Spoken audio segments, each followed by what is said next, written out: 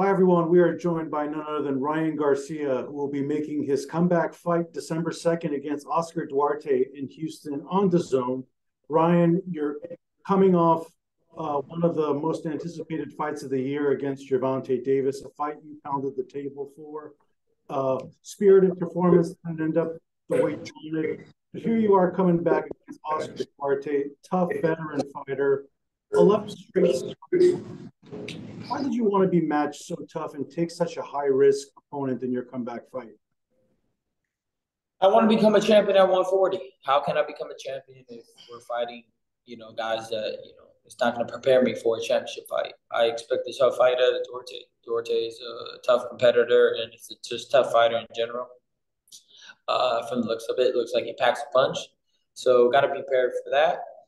And it's going to set me up for the future. That's why, can't expect to become a world champion if you're fighting guys that won't kind of have any type of threat for you. This is your first full campaign at 140. The fights against Fundura, I'm sorry, and before that, the catch. First full campaign. What's the mindset now that you're a fully fledged super lightweight?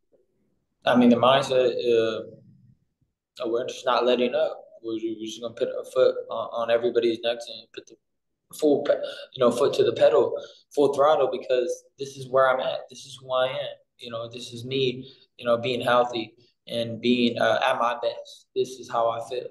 And so the mindset is just no compromises, giving everything we got, and really campaigning to become a world champion at 140. That's me and Derek's mindset. He said to me that I'm his last fighter. When I retire, he retires. So I plan on to go on a run like I did, prior to 2020 when I was just killing it. I plan to do it again, but at 140, and then become a champion, and then run it back with Gervonta Davis, because I'm a better fighter than him. That wasn't me. I wasn't even committed to the sport really the way I am now. I was in LA doing whatever I wanted all the time. So now, this change and where I'm at now in life is who I am. And so that's my main focus. That's my plan. I'm gonna become a world champion at 140, get that rematch retained, and beat him, and then sky's the limit. You mentioned that you were at 50% for so long recently. What stopped you from fighting at your full potential, do you think?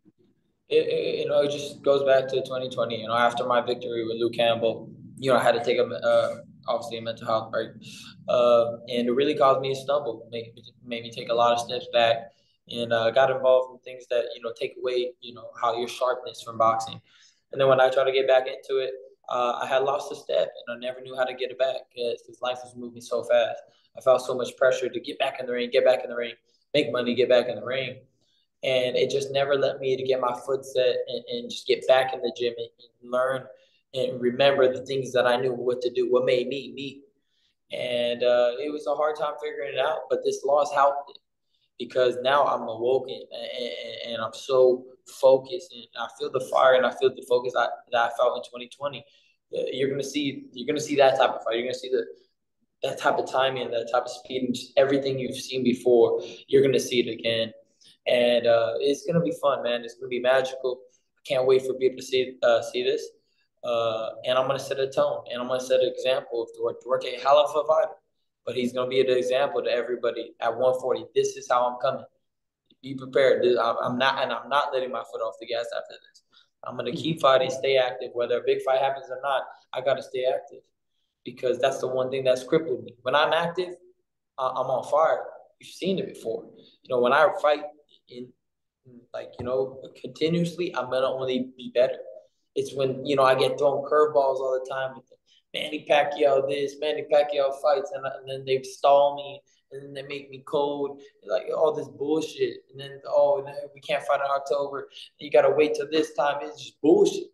I'm tired of being done like that. So now I'm just gonna stay focused and stay consistent. How do you also stay hungry now that you've made this life-changing money? I believe I don't care about the money. That's why. That's how. Money don't define me. I don't care about money.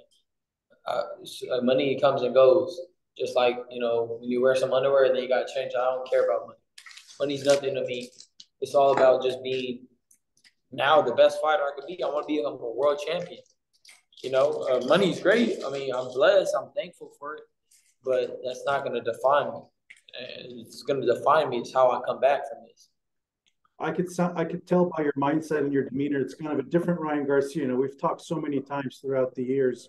What do you think is going to be the biggest difference and surprise for fans when they see you against Oscar Duarte under the tutelage of Derek James? How badass I am. Like, damn, we forgot about this guy. We forgot about Ryan. They're gonna stop disrespecting me for real. I'm being disrespected by like stupid YouTubers like Dean the Great, all these random dudes. They just be thinking they could beat me. Like, bro, what are you talking about? You box half of the years I boxed. Never talk about you could beat me. I'm just tired of disrespect and people giving them like any leadway with that. Like, no Jake Paul could beat me. None of those Logans. I mean, I love them. They're my cool guys, but they can't beat me. What are you guys talking about? Absolutely. I mean, it feels like every day it's someone new. Sean O'Malley, the list. That's what I was talking about. That's disrespect. That's the disrespect I'm talking about. Bro, I lost to Tank Davis, who's one of the best in the world. What the hell are you talking about? That got you excited? That got you thinking you could beat crazy. No. I will literally destroy those guys.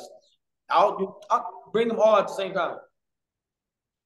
You have to get a lot of credit for going out of your way to making that fight happen, adjusting to the catch weight, agreeing to it. You really set that groundbreaking blueprint for both fighters to follow, for networks to follow. And I think you should be proud of yourself for pushing for that. In a perfect world, what are the 3 perfect fights for you in 2024 for you to continue on that activity that you want in these fights? I mean, they're talking about Teofimo Lopez. They're talking about the winner of Devin Haney Regis, and talking about a couple other dudes. Like I said, I'm doing everything that prepare me to become a world champion. I don't know what that looks like. I don't know who that is against. I don't know. No, I don't know if it'll be Rollies. I don't know. I have no clue. But what I do know is I'm gonna do what I got to do to become a champion. I'm not worried about people anymore. I did that. I sacrificed everything. I suffered for the people already. But now I'm coming back for me. I'm coming back to become a champion, and I'm moving at my pace, however I want to do it. They need me. Remember that. Tank Davis did 150K buys before he fought me. Then he got 1.2 million. That should tell you something. They need me. That's why Sean O'Malley's calling me out. That's why Teofimo Winner messaged me calling me out. That's why Devin Haney messaged me calling me out, because I'm the guy. It's just what it is. I'm the guy that you need me to make a big fight. So I'm gonna move at my pace. I'm gonna do what I do, unless you have shitty pay-per-view numbers, because you're gonna pay every fight on pay-per-view because you think you're a pay-per-view star, but it doesn't work like that. The new blueprint, you gotta fight a guy that could make. You need a dance partner. Can't you? I mean, unless you're Michael Jackson or I don't even know if Michael Jackson can sell a fight. He probably could. But thing is, like, you gotta have a dance partner. That's the key, man. So for me, I will always be honest with my fans and be like, I'm not putting that fight on pay-per-view. I didn't put this fight on pay-per-view. Why would I? Most people would be like, bro, you just did a big pay-per-view. Why don't you do another pay-per-view? Because that's dumb. Because that's robbing the fans. Why would I? This is not a high, like, it is a high fight. Like, this guy's good, but only to the boxing fans. Nobody knows him. I can't go around the street and be like, you know who Oscar Duarte is? No. Why would I put that on pay-per-view?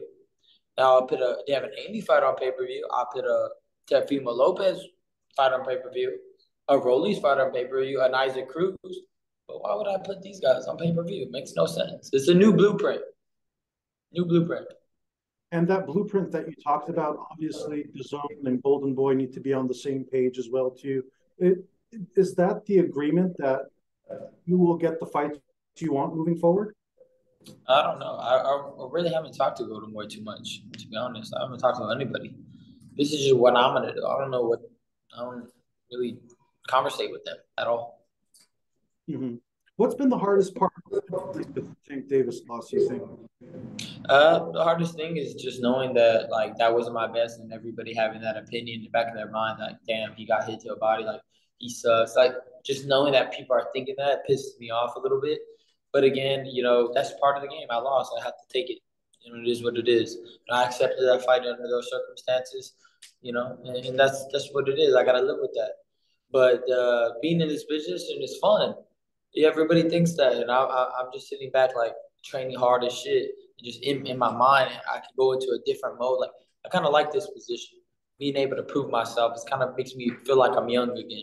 Like I'm about to, I am young actually, but like when I was, coming up from like 18 to 22, when I was on that rampage, I feel that same vibe. I saw the camera pan out there a little bit. What does that say on your shirt? Oh, this is just what is this? Oh, this is in Riches. It's a brand. I think it's a French brand. Gotcha. I know you're always styling. Got deals with Dolce and Gabbana and so on. Yeah. Uh, Yes. but obviously, you're focused on your fighting career. What are you focused on fixing with Derek James? What is he working on with you? We started in the beginning of the camp, just all technique. Everything was technique. Cleaning up little things I do, and then footwork and just the basics, the fundamentals.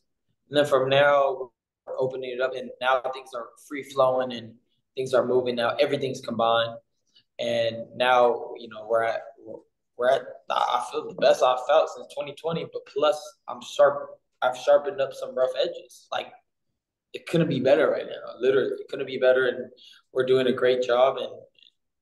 And really, what's different is also my commitment and my dedication to the sport. So all those things combined, with Derek's teaching, my commitment, my focus is gonna nothing bad can happen out of that.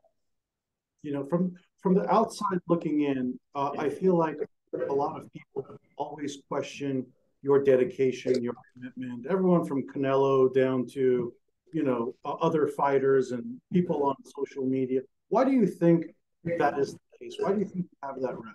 Look at me. I look good. That's the only reason.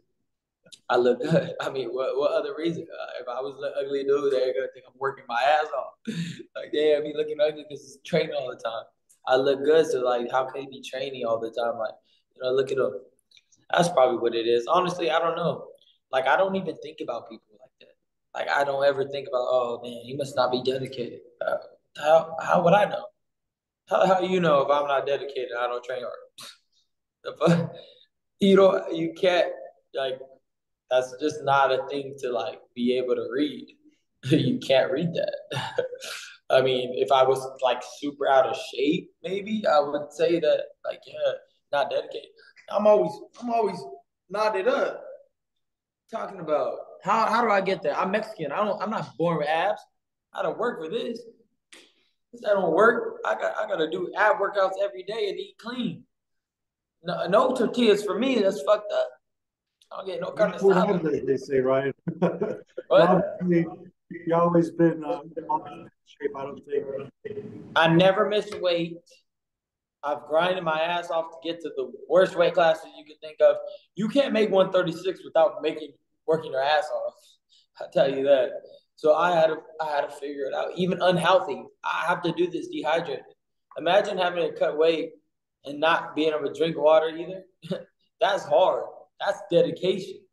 So I earned my shit. I'm tired of people disrespecting me. I earned it. I've been boxing since I was 7 years old and working with my dad every single day and grinding to get here. I'm tired of that. Don't tell me I'm not dedicated. Motherfucker, you're not dedicated. So that tank fight will take place at 140. Is that the only way you would take the rematch? He will never fight me. I don't think at 140. This guy will never fight anybody at a fair thing. He just won't. He just won't. He literally won't. He won't chance it. He won't chance it because he don't have that dog. He don't really have that. He don't have that spirit of like the old school fighters. Doesn't. But I don't care. He's gonna have to come to me. Want to know why? Because he can't sell pay-per-view. That's why Sean O'Malley can't fight him. That's why UFC said no. He's not a star. Brian brought all the pay-per-views. He can't be a star if you're doing 150K buys. How can he be a star? I popped him up. Remember that. I gave him some stardom. Now he's popping. But like I said, you have to have two fighters to tango. So if he thinks he's gonna come back and fight some random dude and do a big pay-per-view, he's not. But we'll see what he does. I mean, I don't know who he plans to fight. But again, they're all gonna need me at the end of the day. That's just facts. I can set up. I can make way more bigger fights than him, than he can make by himself. So Uh, he's gonna have to see me for the money because he likes money. He said look, he should be thanking me. I just blessed him around $30 million. He should be like, damn, all right, you're a good guy. But he always, poking jabs, talking shit on Twitter a little bit still. Okay, because he knows that wasn't me. That's why he's still popping them. We didn't really run it. That wasn't really a fight. That was a half a man versus a dude that wasn't really. Even when he dropped me, he didn't really want to engage either. To be honest, where was he engaging even after he dropped me? He didn't even try to come after me. With it's arguably Canelo's the best pay-per-view star still in boxing. Do you consider yourself the next top pay-per-view star in the sport? Yeah, for sure. And I think Canelo said himself too. Like Ryan has the potential to become the next pay-per-view star. Uh, I just gotta keep on being strategic. Don't let up. Stick to the blueprint that I know is gonna work.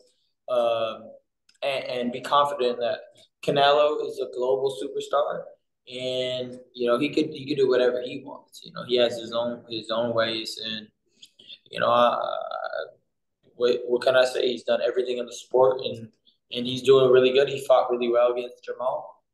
He looked like he was back to himself. So yeah, I just tip off my hat to Canelo, and hopefully he's still all good.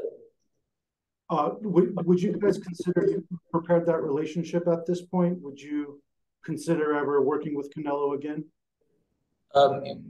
Business or whatever he wants to do for sure.